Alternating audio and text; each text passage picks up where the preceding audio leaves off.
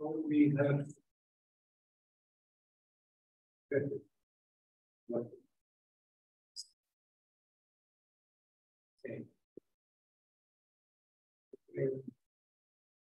welcome to Warsaw and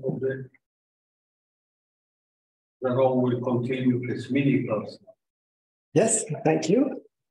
So, yeah, so that's lecture 5. We will start the proof of the main case dealing with the part which looks at the derivative. Yeah, and on Wednesday, we'll get to the core problem where we will use what we learned today about the differential to control actually the entropy. Okay, so I try to put the slides in this page here. Okay, once I connect it. Okay, so so first I will recall what we are doing, and I will state in our situation what exactly is the failure of continuity tells us about the dynamics on the projective extension. Okay, and then we'll see that we are looking for what we are looking for. We call them natural blocks. So first we'll build the long blocks where we see essentially only expansion or only contraction. And from this, we will deduce what we need about the natural blocks, which will be the property of the tangent dynamics that will allow us to control the entropy another day. Okay, so that's essentially a slide from the first lecture or so. Okay, just to recall the notations. And for those who haven't weren't there before. So I'm looking at a smooth dieomorphism of a surface at its invariant measure. Okay, what I say invariant measure, but I always mean invariant Borel probability measures. Okay, which is a compact space with respect to the weak topology. And especially I'm interested in the ergodic measures.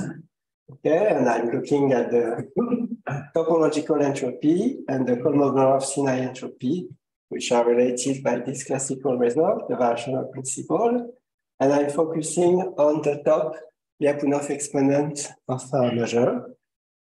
Okay, what is known either from the basics of the theory or from Yomdin theory is that in our setting, these two functions, the entropy of a measure and the top exponent of a measure, are upper semi-continuous, but not continuous. So we are investigating the defect of semi-continuity, the absence of lower semi-continuity. And as I explained, I'm focusing on what I call the main case of the joint result with Sylvain, CROVISIER, and Omri SARIG, which is when first in all these business, you're considering a sequence of ergodic measures. Okay, so by compactness, you can assume that they converge, and now we make a further assumption, which is not very serious in this case, which is that the limit is ergodic. Okay, this is really an assumption. And what we say is that, okay, so now we look at the limit of the top Lyapunov exponent. We assume it exists. That's not really a big cost because, just go to a subsequence if you need. Okay, and now what we know is that this function, the top Lyapunov exponent, is upper semi-continuous. So the limit will be less than the exponent of the limit. So I can write it since as a number times the value of the limit, this number beta, and saying that I am upper continuous is to say that beta is less than 1. Okay, and I assume, this is really an assumption, that this limit is positive. So beta is also positive.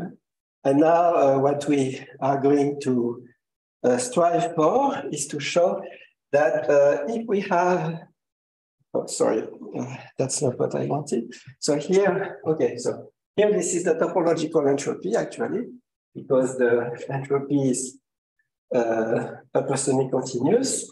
So therefore, no, sorry, no, forget about that. This I wanted to write, this is true, but what we are focusing on is you replace this with the topological entropy. Okay, it's a weaker statement, but it's sufficient for what we want to prove for our main result. And then later at the end, I will explain what is the main statement, how you can understand it, and what you can make of it. Okay, but for now, I want to focus on this, or rather, this simpler situation, where I want to say that if you have a defect in the lower semi-continuity of the exponent, then the entropy is bounded away from the maximum.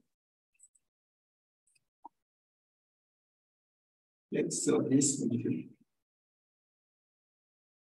And this bound is quite explicit in the sense that, okay, if beta equal 1, you do not say anything meaningful, but otherwise what it tells you is that if you have a failure of lower semi-continuity, then you have a constraint in the entropy of these measures nu k. Okay, that's so the goal is we assume this and we want to get an entropy bound. Okay, any question? Okay, so let's start. And today we'll build from this beta something about the tangent dynamic. Okay, so the first step that we looked at before is to say, okay, we want to. So, okay, so first I'm going to assume, I mean, if this lim sup is 0, then I can just go back to bed. So I will assume it's positive. So in particular, by Ruel's inequality that we saw last week, we know that these measures are hyperbolic. Okay, and this is also true for mu for a lot of reasons. For instance, because the exponent is upper semi-continuous. Okay, so now we are in this setting of hyperbolic measures. We use, as I explained last week, we use the projective dynamics, just the extension of the map F by its differential, so that we see a direction. Okay, Osseled's theorem tells us that when we have hyperbolic measures can be lifted to the stable and unstable sections or horizontal graphs, which are invariant and measurable. And we saw that in particular, if you consider an ergodic invariant measure on the surface, then it has exactly two ergodic lifts. One, which is an unstable lift on the graph gamma plus, and the other, which is the stable lift on the graph gamma minus, defined by the stable space, Osseled's stable spaces. So that for an ergodic measure lift, you have two of them. And if you just consider, as we have here, an arbitrary lift of an ergodic measure, then it's just some convex combination of the two possible ergodic lifts. Okay, so by definition, and this is for the whole point of looking at the projective dynamics. The Lyapunov exponents are exactly the averages of the dilation with respect to the correct lift. Okay, so the top Lyapunov exponent is the average of the dilation with respect to this unique lift, ergodic lift, which lives on the graph gamma plus, the unstable lift.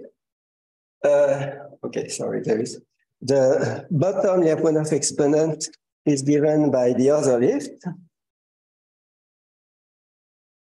Okay, and also for the limiting measure. Okay, and now we did a computation which was more general than this, but we can let's just repeat it.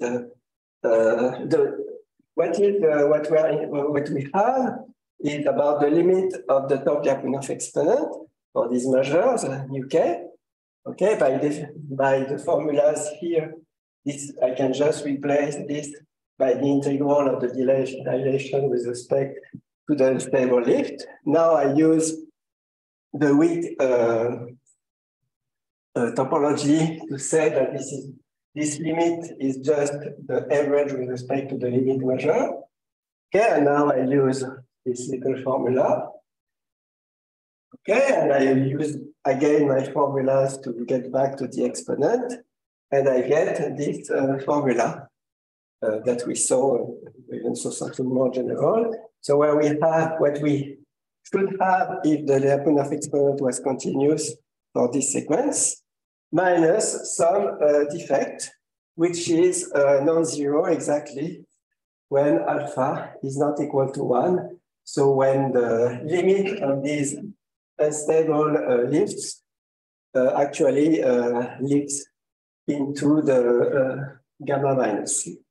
So the minus there, the plus, second minus, exponent. Sorry, which one? Sorry. Yeah, this one should be a minus. This is what you. Sorry? Yes. The next one should be plus. No, this one should be minus. This one should be minus. You have minus there. This one is true, but yeah, you're right. This is not what I meant. This is plus. Well, this will be plus here. That's correct. Okay, sorry. But that's the. Okay, so yeah, the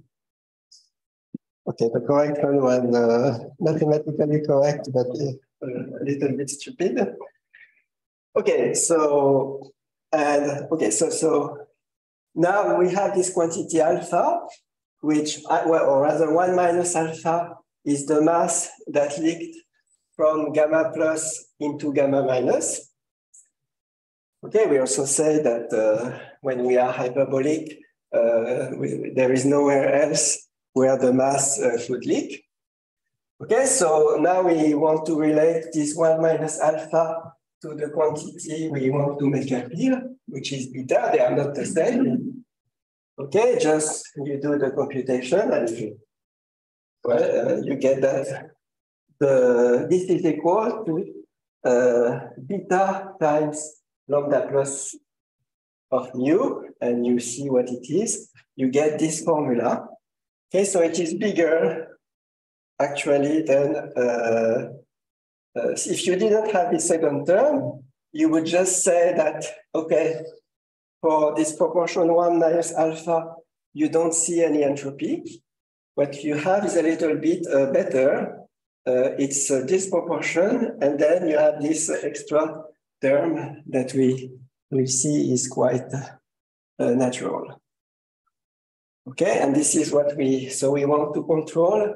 By this, we want to show that for this fraction of the time, there is no entropy contribution. Any question?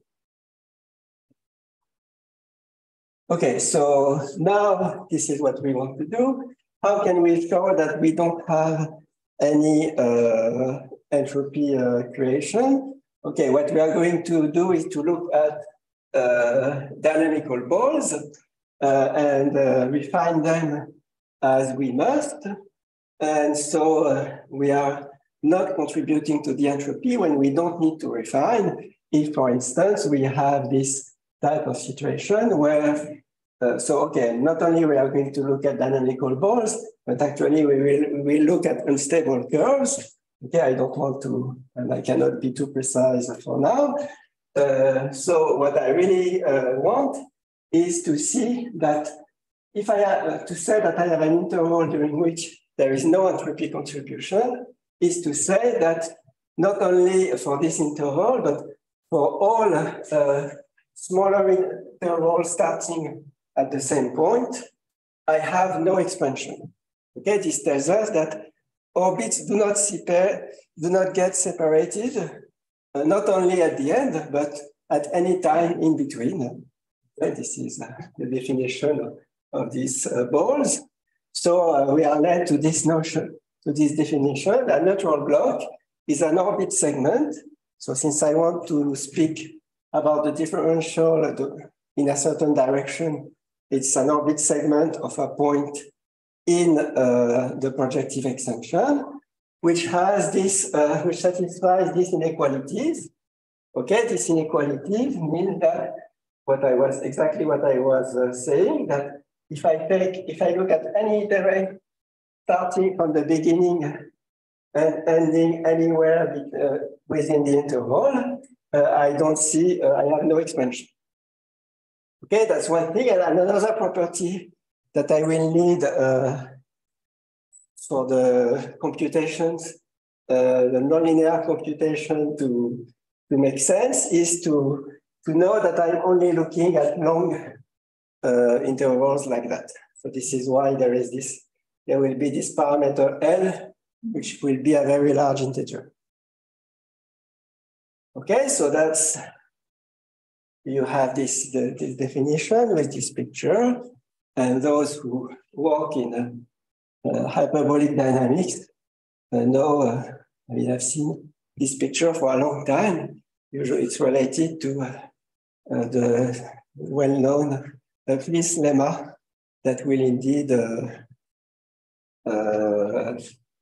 surface soon. Okay, so our goal is to can be a little more precise. We want to, for the derivative, we want to find natural blocks that fill this fraction of typical orbits. Okay, typical for the measure, mu k hat plus. Okay, since these are the measures that are computing the top Lyapunov exponent. Okay, and we are more precisely, these are the measures that are looking at the unstable direction, and we will compute to bound the entropy of the measures. This is the direction that we will have to look at. Can you explain again why? I think it's related to the last line. Yeah, so I don't know. Okay, so I want to prove this. Okay, so I want to, at some point, I will be considering orbits. And for instance, one thing that would be very good, things will be a little bit more complicated, would be if I knew that for a typical, or for almost every point, sorry for nucleate,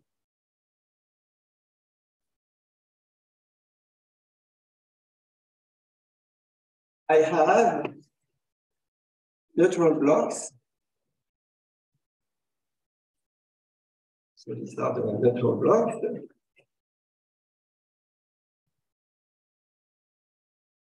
I want them to fill a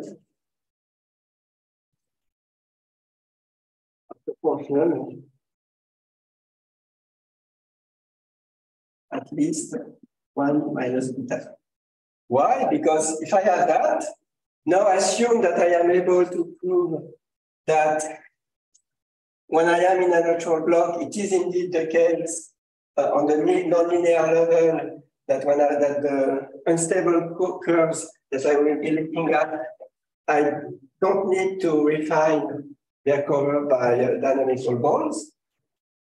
Then to count the entropy, what I will have to do, I will just have to decide how many possibilities I have outside of these intervals. Okay, this will be given to me by the topological entropy, okay, which tells me very generally that, okay, the number of orbit segments is given by the entropy. So when I say this, I'm hiding several problems. One problem is that I have a constant, or if you prefer, I need to get really close to the topological entropy. I need to be considering long enough intervals. Okay, and this is why this is one of the reasons why you have this constraint that we not only we want natural blocks, a lot of them, but we want that long ones occupy this fraction. Okay? You chose typical fix. Yeah, we will see. Today, I won't discuss seriously the nonlinear case. I just make some ideology just to try to explain why we are doing what we are doing. But I don't want to, and I'm not going to be able to be precise about the nonlinear situation. But yeah, that will be about typical points for the measure. Other questions? Okay, so we had this. So now we are going to have some fun. Okay, so we have to build these natural blocks. So first we are going to see where do we have expansion and contraction. And so for this, we want to use Osseledet's theorem. Okay, Osseledet's theorem tells us, okay, there is a invariant set measurable with full measure. These are these x plus, x minus, on which I see on the stable direction and in the unstable direction, the bottom and the top Lyapunov exponent. Okay, these are measurable sets. They will have measure. When I say full measure, it's full measure with respect to the limiting measure mu, which has this exponent. But I want to make a computation not for mu, but for this mu k hat plus. So which are just converging to mu. Therefore, I have to pass from measurable sets to open sets.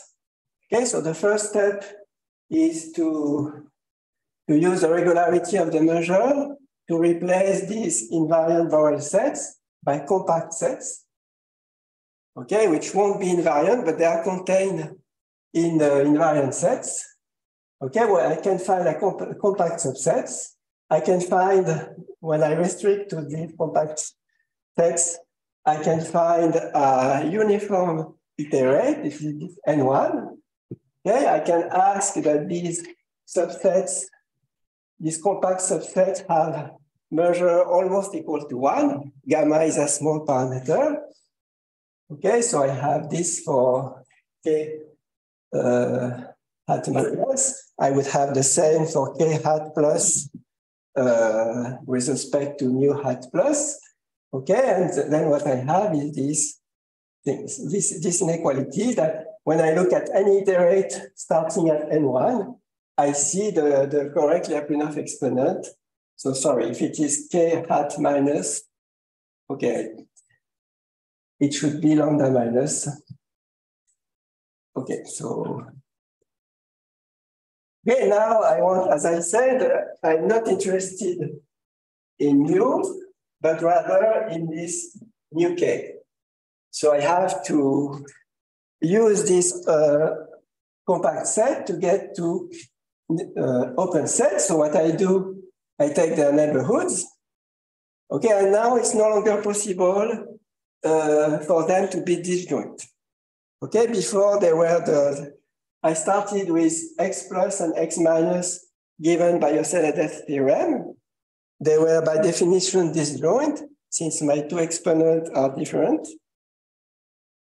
Okay, when this disjointness property remained true for the compact sets, they are not invariant, but they are included in disjoint measurable sets. But as soon as I take the neighborhood, I lose this disjointness. However, if I take small enough, so these sets, these compact sets, they were disjoint. The iterates also were disjoint. Therefore, if I fix a time, this is this number n2, which I can choose huge, I can ask that up to this time n2, the two open sets are still disjoint when I iterate. Okay, not for all times, this should not be true in general, but for a very large time, I can satisfy this. Okay, so and I can have this property. So now I can have I can still keep the property about the expansion, except that if I want to have an open set, well, I cannot ask it for all large n. I have to fix one n. So I just take this n1. Okay, and now since I took neighborhoods of sets with measure close to 1 for the limiting measure, then this is still true for my measures. Okay, so I'm here. This is here mu k plus. Okay, I should. Okay, so here, let me think.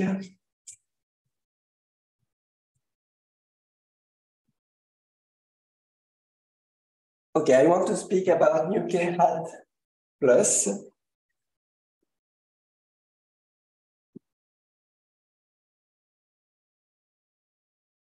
Which is let me remind you, these mu k hat plus, they are converging to this average between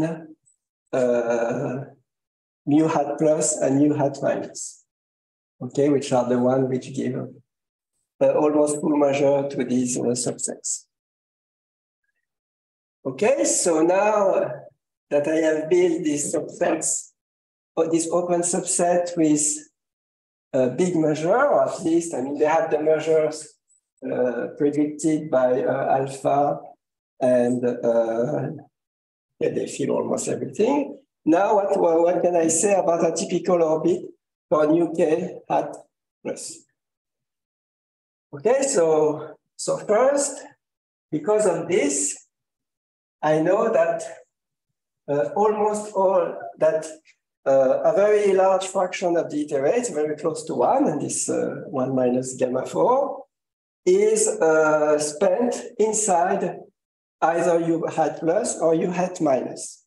Okay, so in this picture, the blue box are when you visit u hat minus, and the red boxes are visits to u hat plus. Okay, so where you see, by definition, you see the correct contraction or expansion very close to what the Lyapunov exponents predict. Okay, so that's the first step of the argument, but I will need more.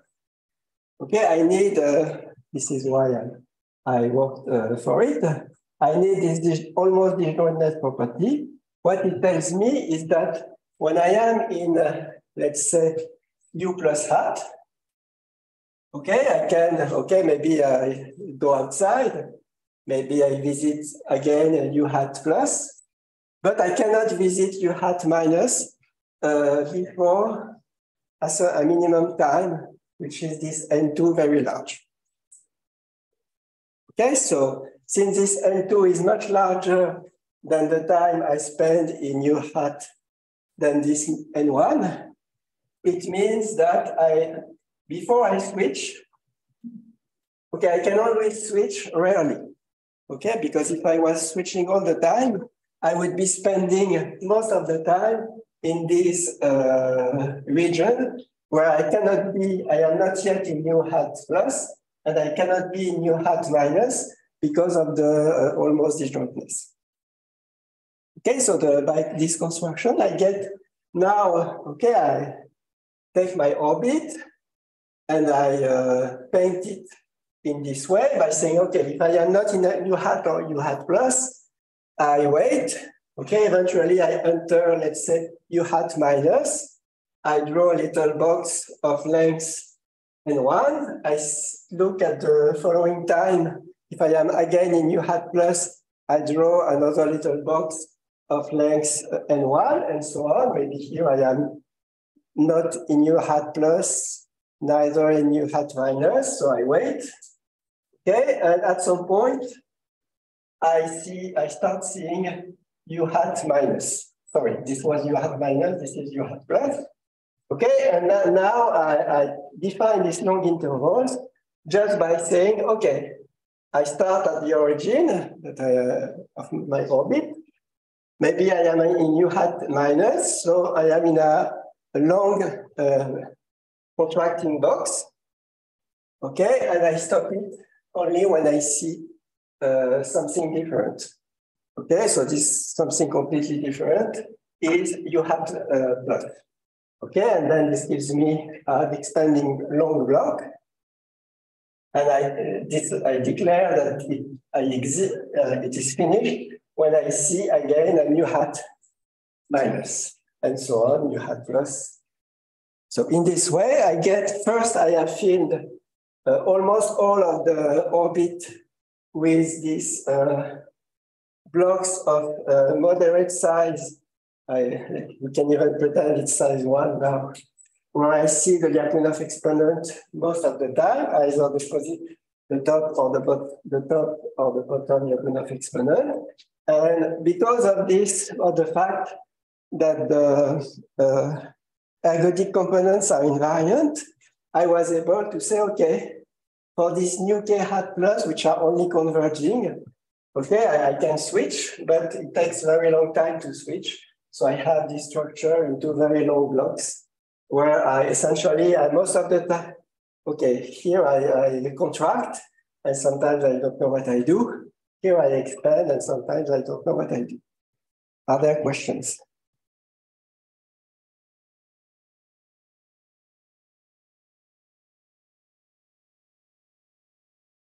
Okay, so now I had this gamma 4. Okay, it's some kind of very private joke, but okay, so if you have something this between 0 and n, and you know that your bad guys have total fraction less than gamma 4, then certainly, okay, now we have divided this total interval into our long blocks. Okay, and now the long blocks, which contains a little bit too much of the uncontrolled times, a little bit too much would be square root of gamma 4. This is this gamma 2. Okay, themselves, their total length has to be less than square root of gamma 4, which is again gamma 2. Okay, so this is just some stupid counting, telling you that if the u hat plus and u hat minus filled very fully the interval 0, 1, then they have to fill quite fully, almost all the long blocks. Okay, and now, so I have this picture where in all long blocks, okay, of course I have some gaps. I mean, a long contrasting block cannot be spent only visiting u hat plus, okay, because otherwise I couldn't switch to the next long block. But so it's filled up to gamma square, okay. The fraction is 1 minus something very small.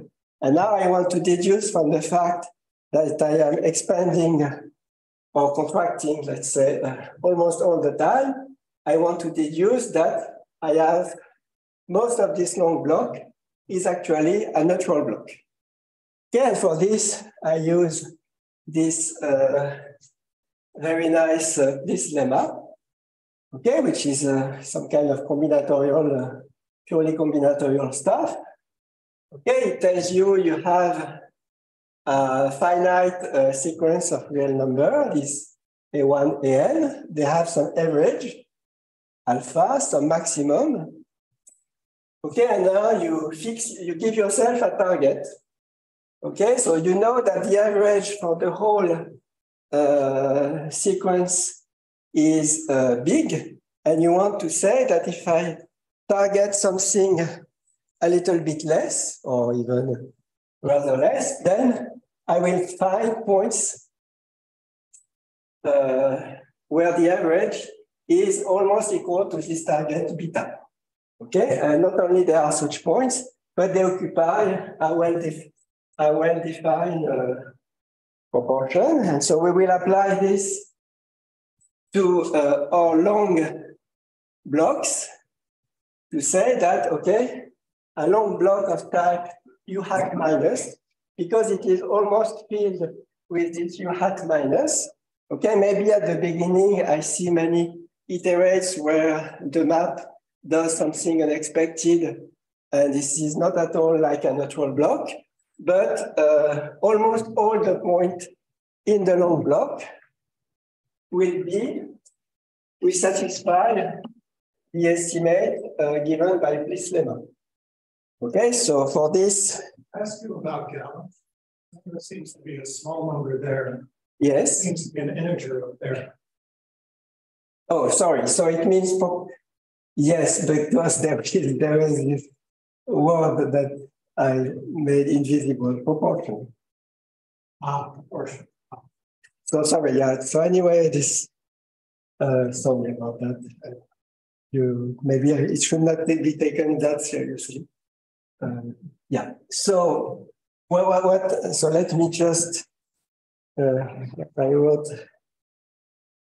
Okay, I didn't write it. So okay. So here, what you do is that you have your long block. Okay, of type.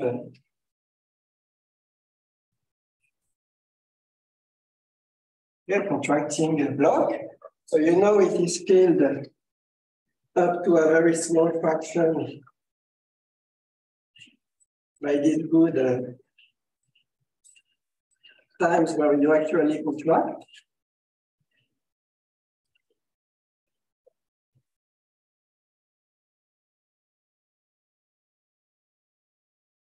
So of course, if you try looking here, certainly it is not a natural block because you start by doing something strange, okay? Okay, then you visit U hat minus, then you start contracting, but maybe the next time you do something strange. And this can happen for some time. But please tells you that there will be a time, let's pretend it's here. There will be times so that when you look at the average, not only the first one, but all averages to the end, then all these averages give you a contraction.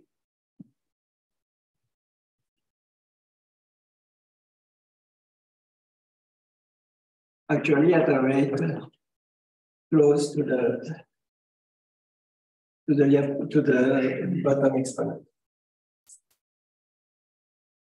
Just because you see this exponent in each visit to U hat minus, and they fill almost all the.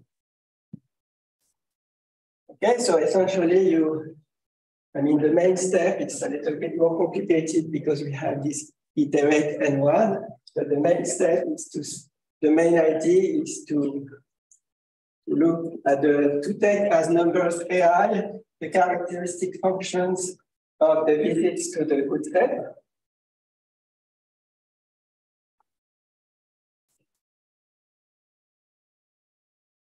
Okay, and then the maximum is 1. The average will be this bigger than 1 minus gamma squared. And now you can take as target 1 minus gamma, and you do the computation. So you have alpha minus beta, which will be, so you have to compute this. This gives you a gamma, okay, minus gamma squared divided by gamma. So it's essentially gamma. No, it's actually 1 minus gamma. Not something between. Okay, so let me. So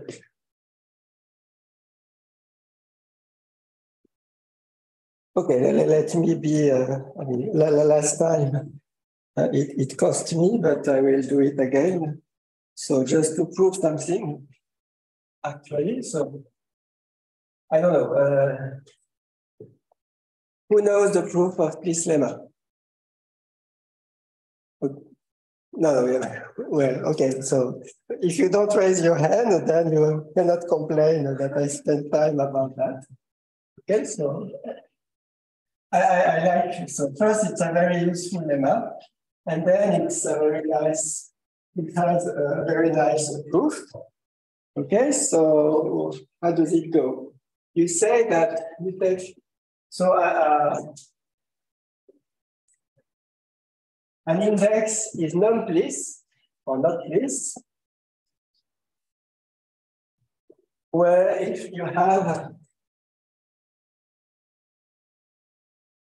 if it contradicts what you want. So if you have an integer which is bigger than k, okay, such that the average is too big, is too small.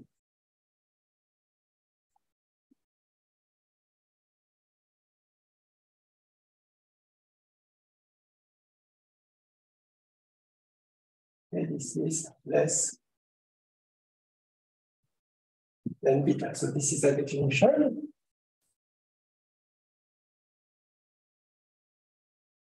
Okay, so you can take to be maximal.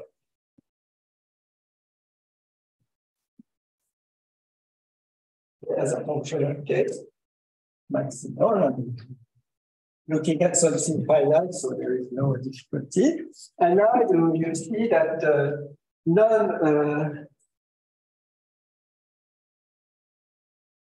the set of time which are not bliss is contained in the following bad set, which is the union over the non-bliss indices of these intervals. Okay, and now you see. Okay, so if the bad set is empty, well, maybe I don't want to make it a function. Okay, so now you compute, you compare with the average. You see that, okay, or the sum could be alpha n, since alpha is the average, and it should be what? Oh, sorry, I forgot to say one thing.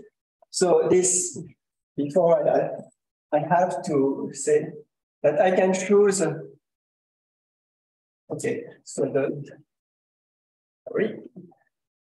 the remark here is that if you have an overlap between two such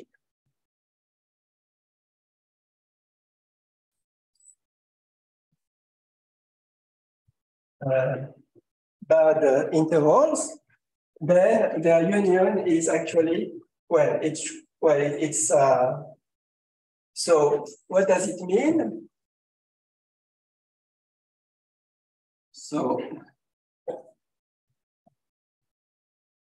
yeah, what I want to say is that the union actually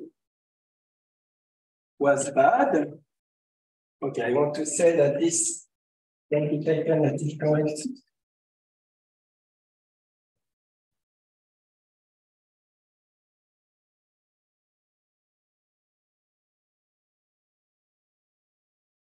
Okay, so why is this the case? Suddenly, I don't remember.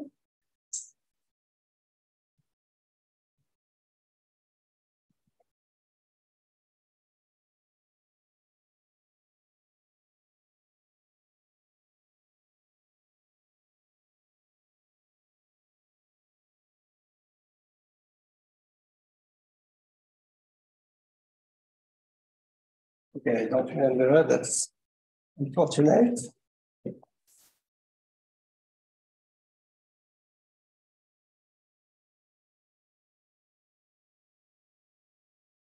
So let me.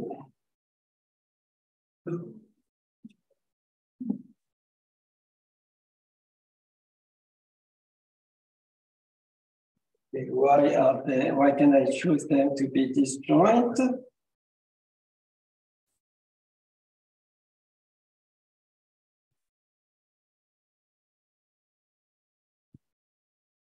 Okay, maybe I should not say it like I wanted to say. So I should say I have like my non-place indices. Okay, and now when I see one, okay, I have my first non-place index, K1, it gives me K1 hat. So I have a first interval of this type. And now I look whether I see something non-place. Okay, if I, maybe I have to skip. And then I see something non-place. Maybe it starts immediately after. And so on. So I cover it in this way, let's say by some greedy. Okay, so it's not true that, or at least I don't see why now that they should be always disjoint, but I can choose them. I can choose them in this greedy way, and then they are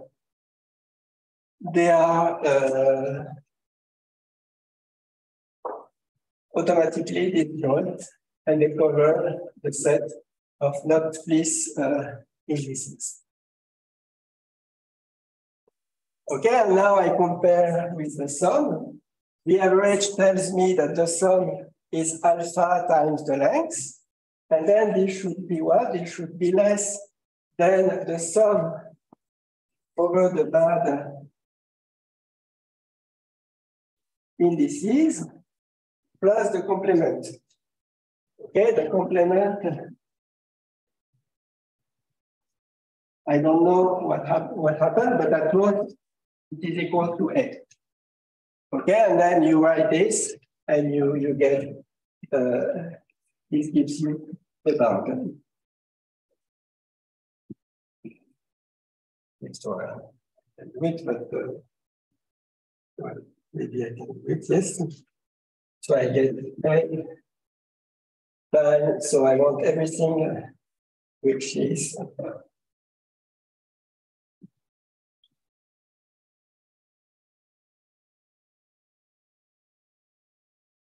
so I have this guy, by definition, it is less than beta times the length.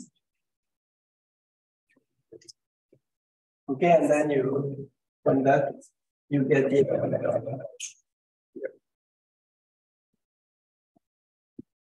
okay, so it's I like this proof because in a simple setting, it's the same type of argument like the one you can use to prove the ergodic theorem and lots of other things in ergodic theory, where you just build this kind of cover and you deduce what you want from it. Okay. Yeah, okay, so that's any question? Okay, so now how do I conclude? So now what I have proved is that each time I have a long block of type U hat minus, I have a big part of it, so fraction of the block itself, which is a neutral block. Now, what I have to say to complete the argument, the construction of my neutral blocks, is to say that first, two neutral blocks that intersect define a neutral block. Okay, this time it's true. Okay, if you want to show that the union is a neutral block, then what do you okay, so you have to consider the iterates which are still inside the first block, so there is nothing new to prove. And then you have those for which you exceed the first one. Okay, but then what you do is obvious. You use the neutrality of the first block for the just its average. Okay, and you complete with the fact that, sorry, not the first one. You use the neutrality of the first block to say that this average is already good since it starts at the beginning of the block. And now you complete with this average from the neutrality of the second block. Okay, so very obviously, the union of two neutral blocks that really overlap is again a neutral block. Once you know that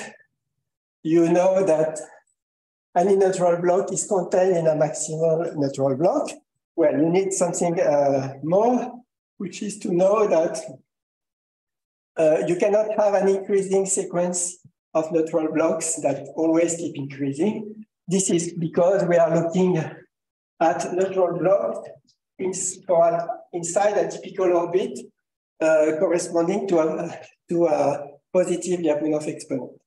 Okay, so eventually the Birkhoff catches with us and stop this neutrality.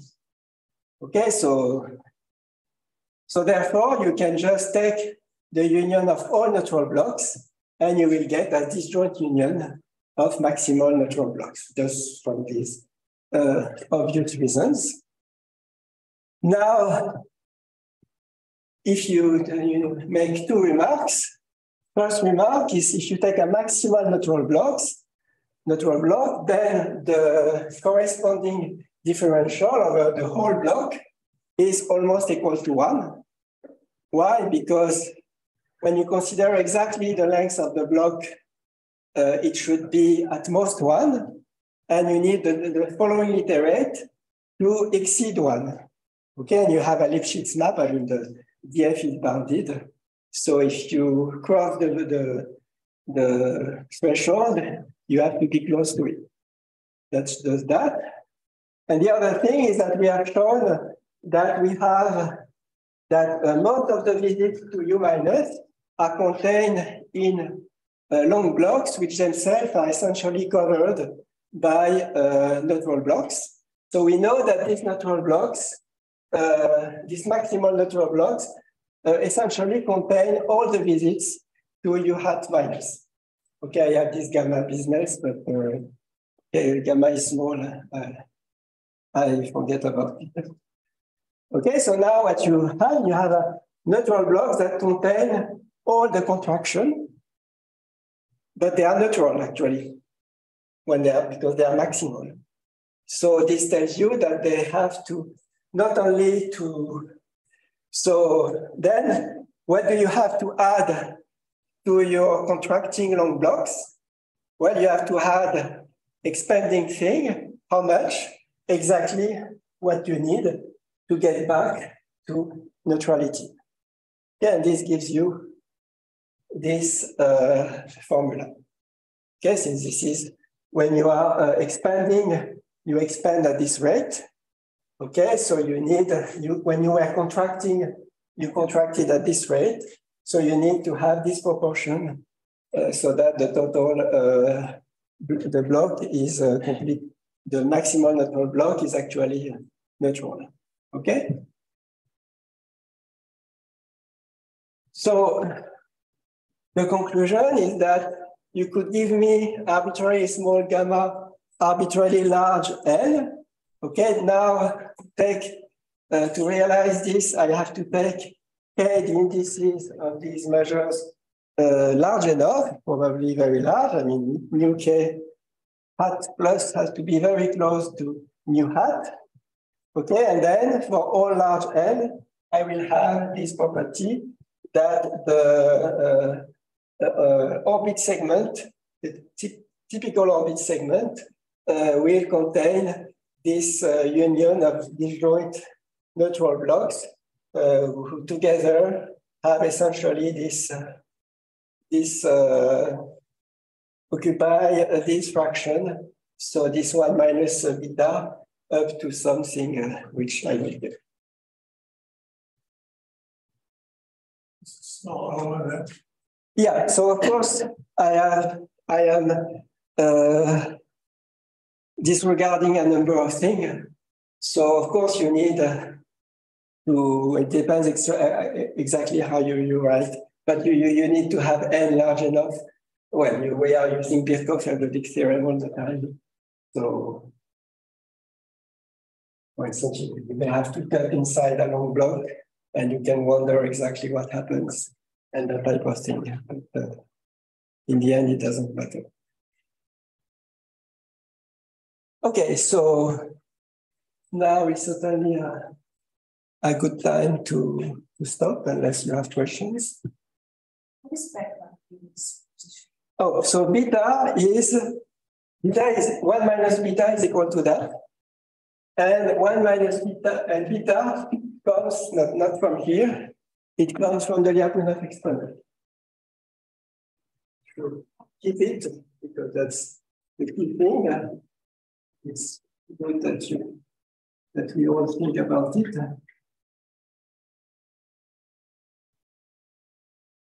This is the definition of beta. Okay, and we make this further assumption that everything is perfect. Well, actually, here we don't need the assumption.